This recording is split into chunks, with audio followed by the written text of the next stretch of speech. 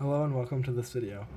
Each of the 9 boxes in a 3x3 square is filled with either -1, 0, or 1.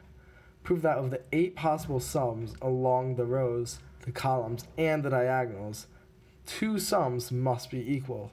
So I'm going to start off by drawing my 3x3 grid.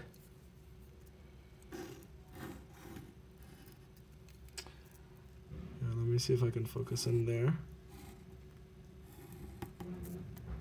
And so all these little squares over here are either going to have a 0, a -1, or a 1. Okay? And now, to prove that at least 2 of the sums must be equal, whether it's the rows, columns, or diagonals, you might be thinking to just do like some sort of guess and check thing. I'm going to give you a much simpler answer. I'm going to say that the only possible sums, I'm going to count the only possible sums. So we could have, first of all, we have the numbers -1, 0, and 1. So we could have, in the diagonal, we could have all 3 be -1, and we get a total of -3 there. Or we could have there be 2 -1s and 1 0, which would give us a total of -2. Or we could have 1 -0 and 2 zeros, which would give us a -1. Or we could have 3 zeros, which would give us a 0.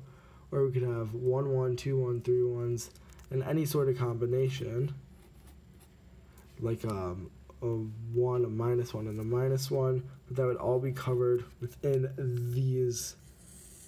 this range. And there's 1, 2, 3, 4, 5, 6, 7 different possible values that any row, column, or diagonal can add up to. Now, there are 8 possible sums that there are.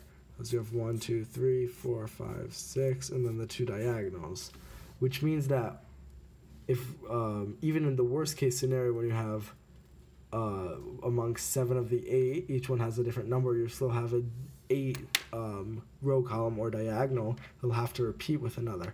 So no matter what, 2 of the sums must be equal. Thank you very much for watching, and goodbye.